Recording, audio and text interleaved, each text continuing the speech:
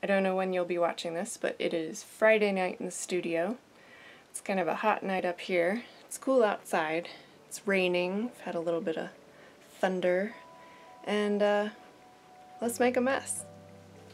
I can make a big mess in a pretty short amount of time. So I'm going to start out with this junk canvas that I've had in my closet for a few years. I used to work for an art supply company. Shocker, I know. But I used to get to keep supplies and used canvas.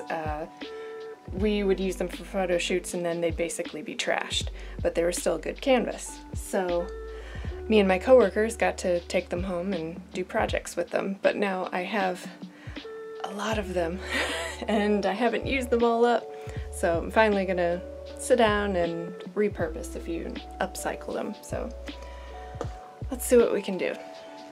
Rule number 1, shake your paint. Oh, rule number 1A, make sure the caps are closed. Otherwise that'd be disastrous. I'm just gonna use some acrylic craft paint. Got a bunch of it. All different fun colors.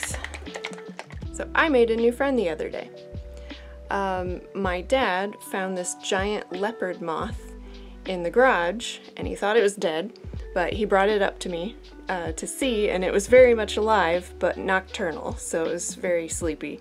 I was able to get this picture of it and then set it free outside. But I had never seen one before and I thought this would be a nice subject for a painting, so I'll do something incorporating that.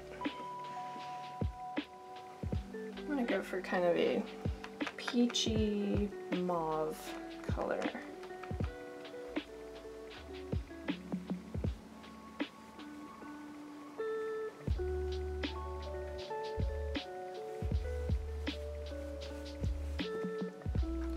It's really nice starting on a canvas that is already used. I think it takes some of the intimidation away. I get slightly puzzled by people who are afraid to try art or try painting. You know, they're afraid of messing up, making mistakes, and well, if you already start with a damaged or botched canvas, you can only go up from there. So kind of takes the intimidation away. I think I'm going to do sort of an ombre effect with this. I think we need to fade into another color.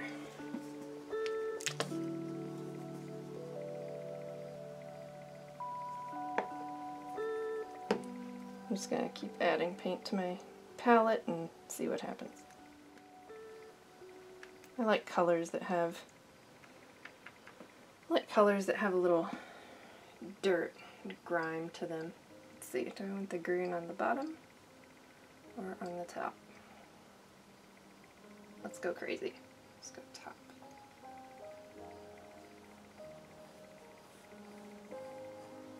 Right now this is looking very 80s. That's okay. It's not a bad thing.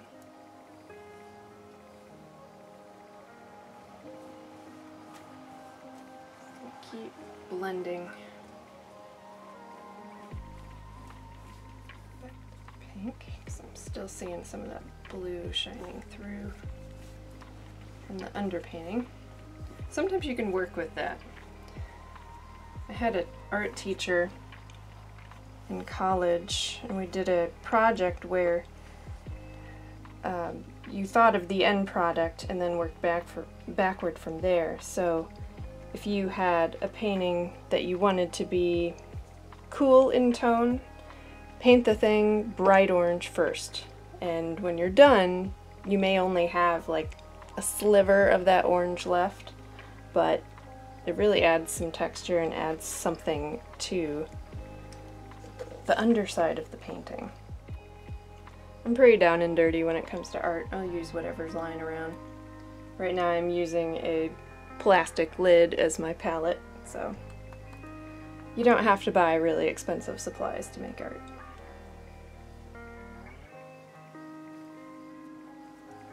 Kind of letting some of the colors just mix on the canvas. Give sort of textured background.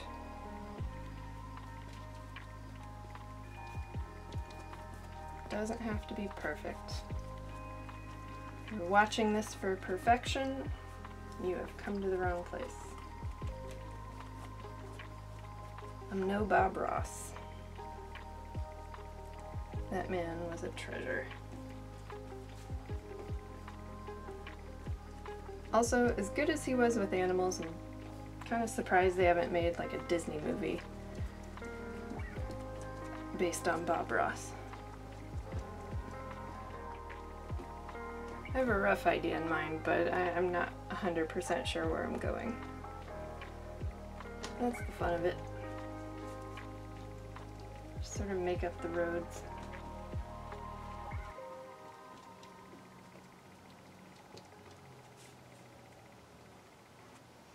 Let's see.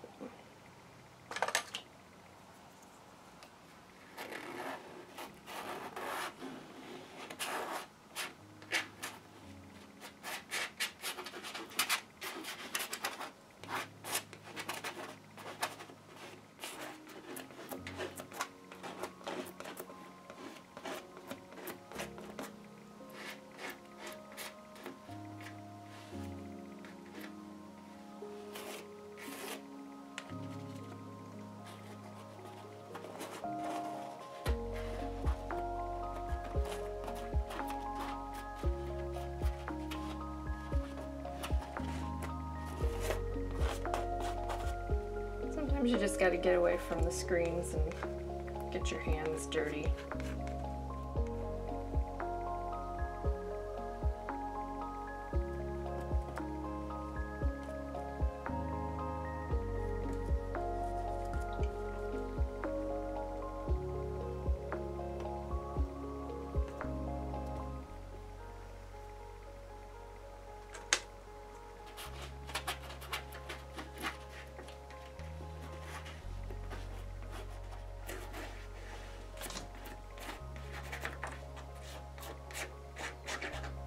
Sometimes before I clean my brush off in water, I just paint up the sides.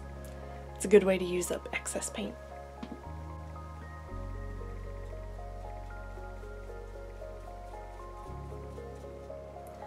I read that leopard moths actually eat willow leaves, sunflowers, citrus trees. They'll feed on a variety of things, so I think I'm going to incorporate willow into this painting because it's pretty and it's kind of easy to paint. So it's just a colored pencil, very sharp, so I can hopefully figure out where my branch is going to go. Let's do kind of a reverse S. Maybe I'll do a couple.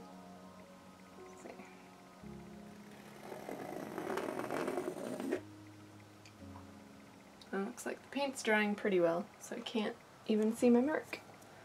I will get a darker pencil.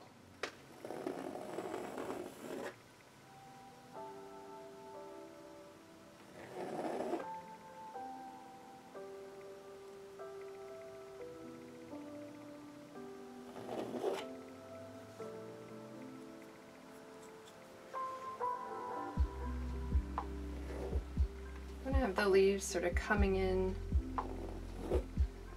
just naturally, just kind of haphazard with them. They're long and they're skinny, so you can't really mess them up. Just like they're blowing in a soft breeze, and have them kind of wind around the branch. Maybe one was eaten off, one's curled up a little bit.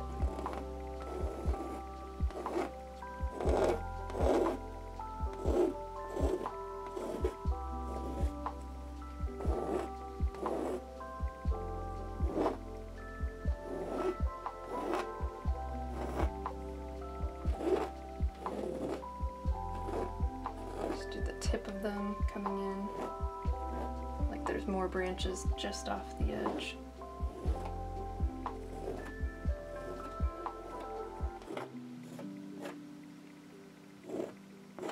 scrape into the underpaint, that is just fine.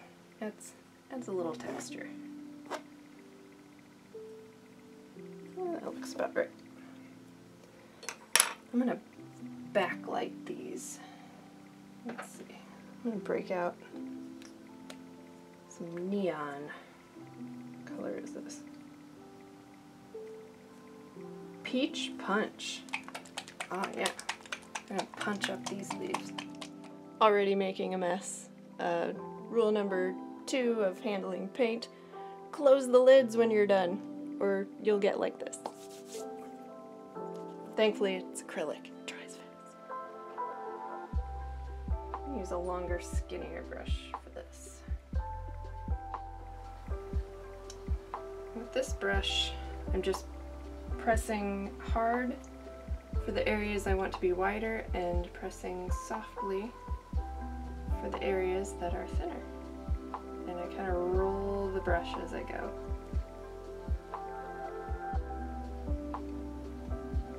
These are some it's a willow tree that's sort of caught in twilight. Not the vampire movie, the actual Twilight. Make sure I don't lose my stem here. Gotta keep track of where that's at.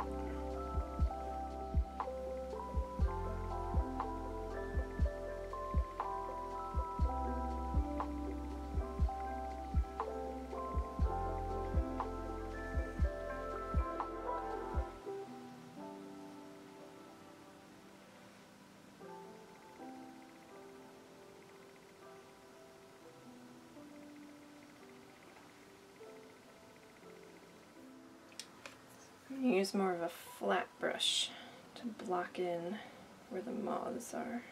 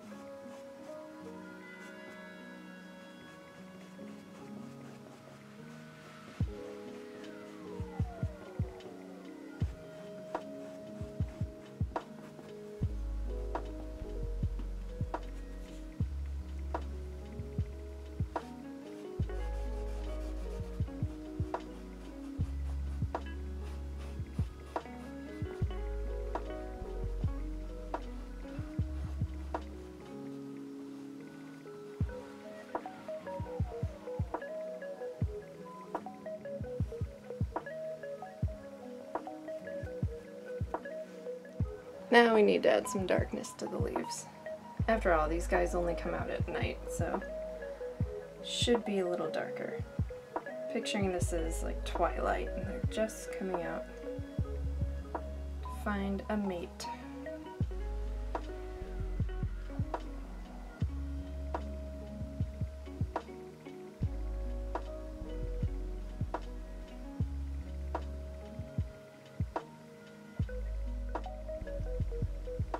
I'm not sure if these leaves will work, but I'm just trying, just experimenting, seeing what happens when I mix these colors.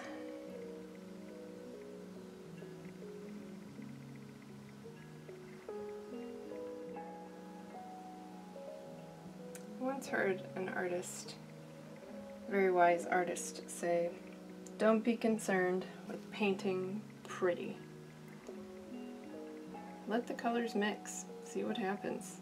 Yeah, it may look ugly, but really, what is ugly?"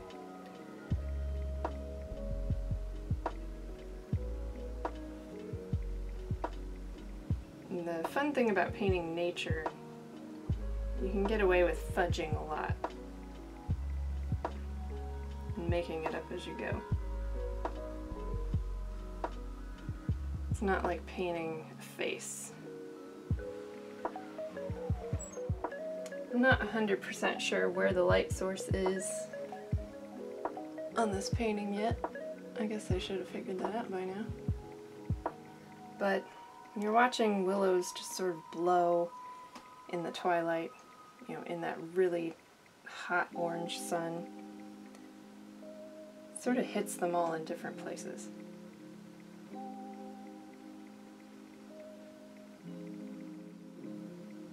Well, I think it might be coming from this way, because I just realized I'm painting the shadow on the stem over here, so making it up as I go.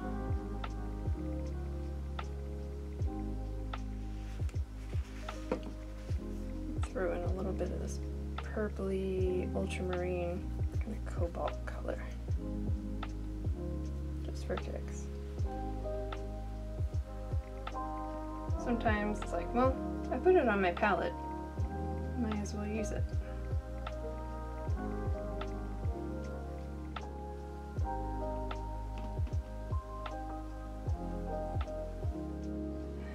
Welcome to session number 2 of this painting. I don't like it. I've lived with it for about a day and it's not quite where I want to go with it. So I'm going to change my mind because I'm an artist and I can do that. But as every art teacher I had said, you can't just say, I don't like it, tell why. So I really want the focus to be more on the moths. I think they're too small. I spent a little too much focus on the willow, and so that's just gonna become background texture. So I really want the moths to be bigger. So go big or go home, and I'm already home, so let's go big.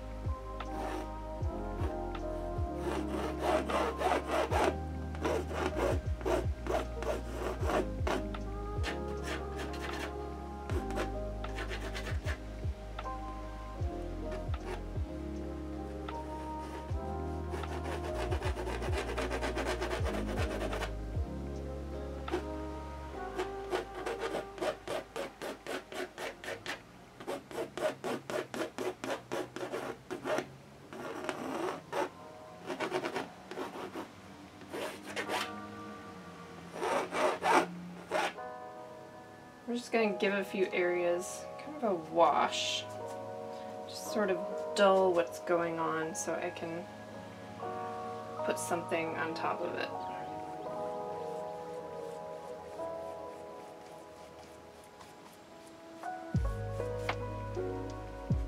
Now when I say a wash, it's just mixing water with a little paint, or paint with a little water.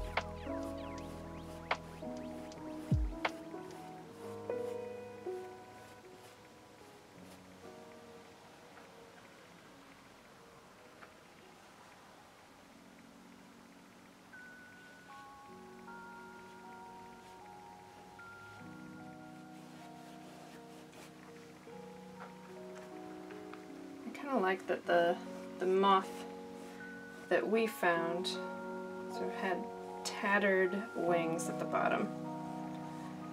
I like to think he had his night out, he had his fun, found his mate, and avoided getting eaten by a bat.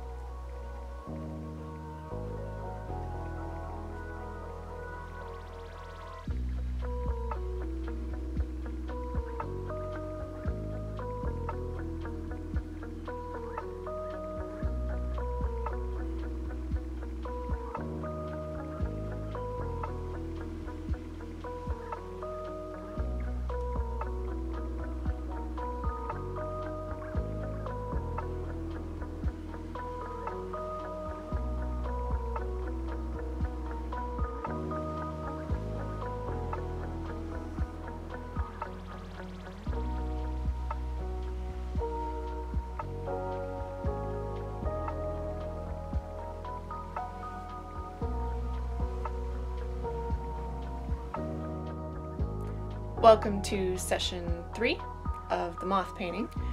Session 2 got cut short because I had some company stop by, so picking up where I left off. It is a rainy Sunday afternoon and it's a perfect kind of day to paint, so let's make some art.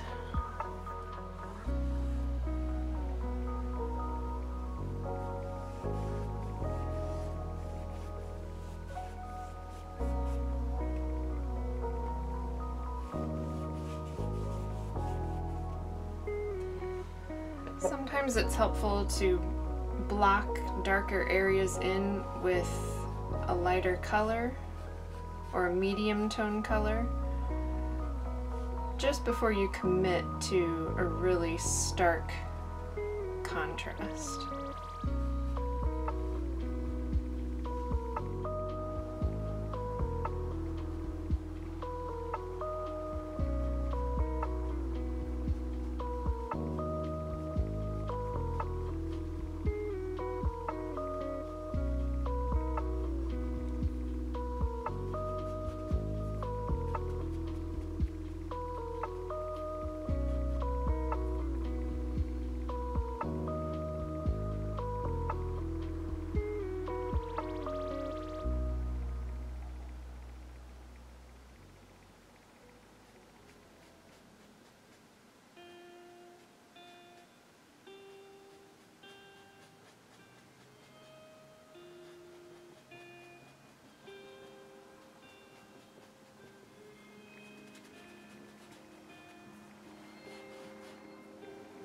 things don't have to be perfectly symmetrical, but just close enough.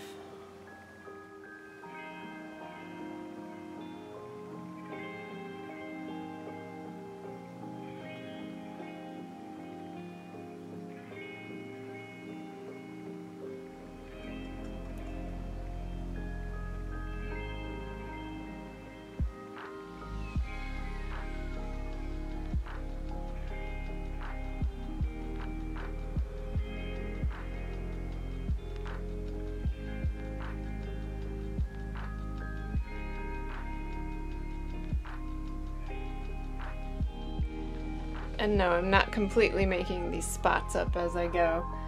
I do have a picture of the actual moth that we found that I'm using as a guide. But if I do mess some of the spots up, you'll never know.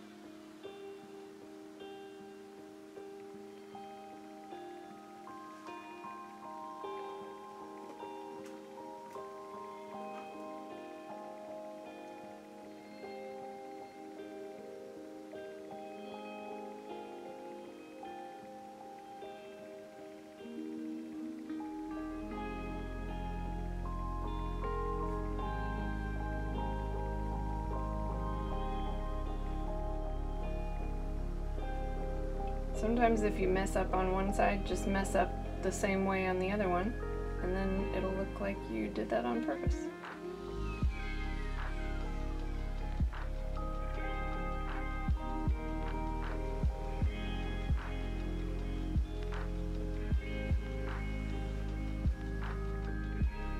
I think insects are really fascinating. I mean, if you really sit down and look at one very closely, just the level of engineering involved in their bodies and the beauty of their design. I mean, a lot can be learned from insects, I think.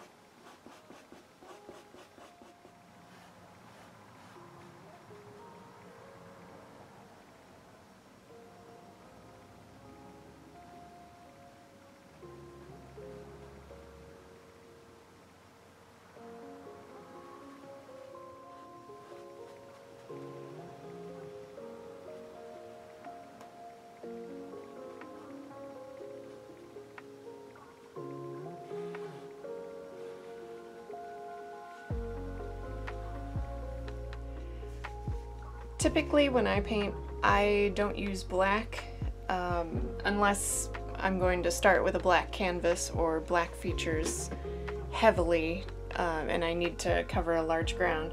The reason for this is that I find that you get much richer tone if you mix your own black, and that can be achieved many ways.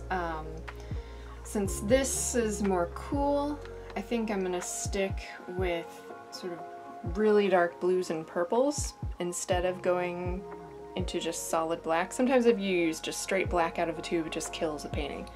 If you mix your own, it marries well with the tones that are already there. It's like a black that is already inhabiting that world, not one that's being brought in from another world, if that makes sense.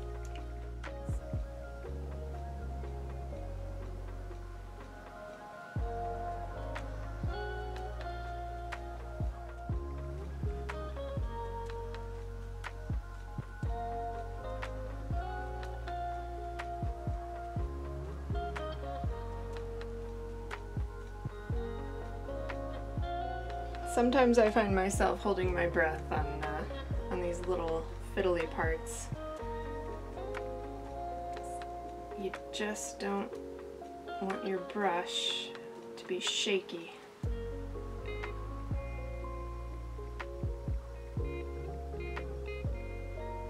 Also, don't paint when you're really hungry either. When your blood sugar drops, your hands get shaky.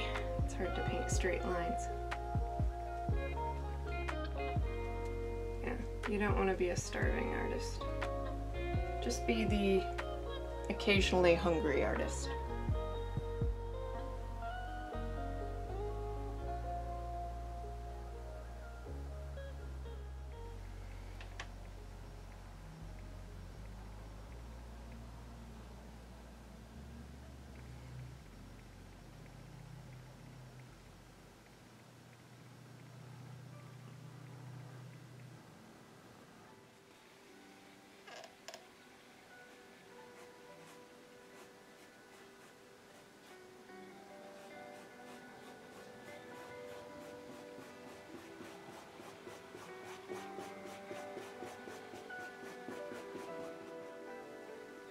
I'm digging the spots.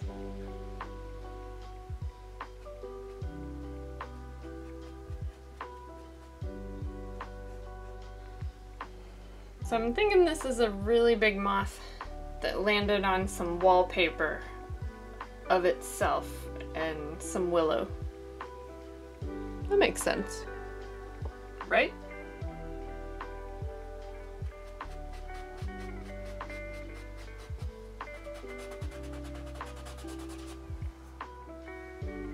Sometimes your finger is just the right brush you need.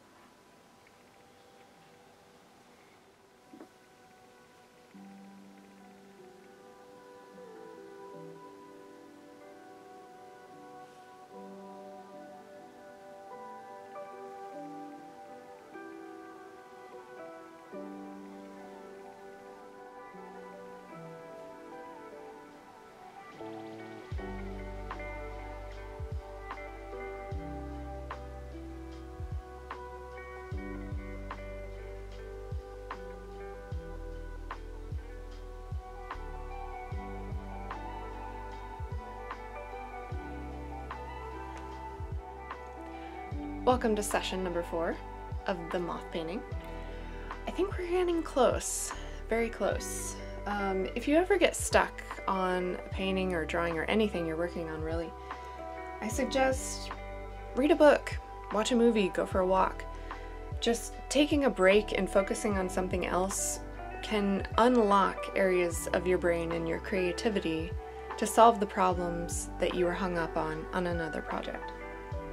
So I recently rewatched the 2018 Wes Anderson film Isle of Dogs, and it's a gorgeous, gorgeous stop motion film, but it takes place in Japan, and I really was drawn to the really bold, just graphic element of the Japanese characters in certain scenes, and I thought that might fit nicely with this painting, because this kind of looks like a faded, silk screen or piece of wallpaper, so I think I'm gonna incorporate some Japanese characters, but I didn't want to just straight up use Google Translate, so I actually found out that a friend of a friend translates Japanese. But turns out translating giant leopard moth into Japanese is harder than expected. Because obviously we have colloquial names for insects and animals, But then there's also the proper scientific names, such as Hypercompscribonia of the family Arctiinae, which is the giant leopard moth. The closest we could find to that in Japanese was this, which is Itorigaka no Ganuisu, which means a type of moth of the Arctiinae family. So I know these two characters mean moth. This one is species, kind, or class. So this is as close as we could get. It's better than Google Translate, so I think I'm gonna use this, and I think it'll fit in nicely somewhere here as a graphic element. Maybe it'll look like an old label that was on the silk screen. So let's give it a shot.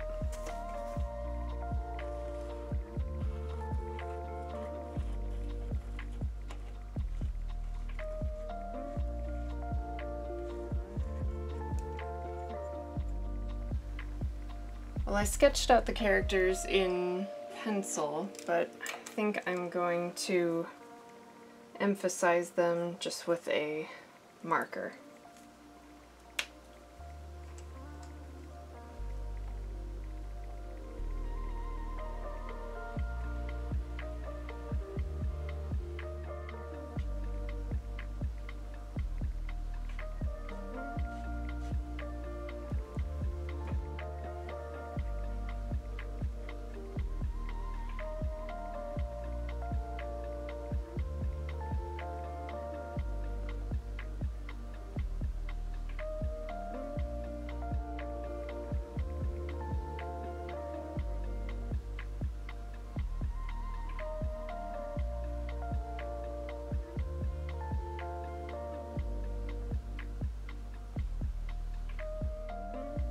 Right now I'm just adding a few little, not quite shadows, but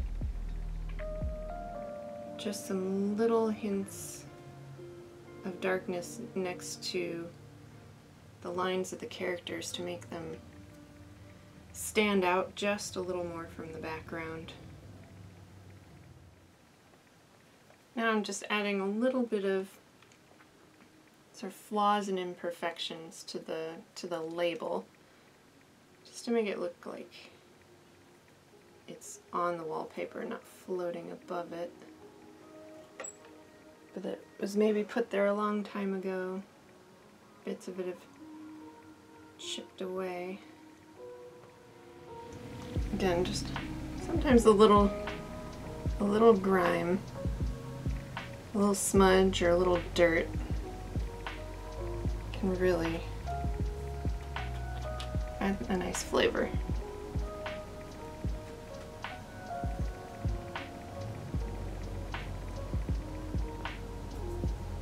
It's like adding a savory note to a dessert. Makes the sweetness more rich. I think it's done, or at least as done as it's going to be at this point. After I live with it for a few days, and we'll probably find something else to fix on it. But I think it's ready to be signed.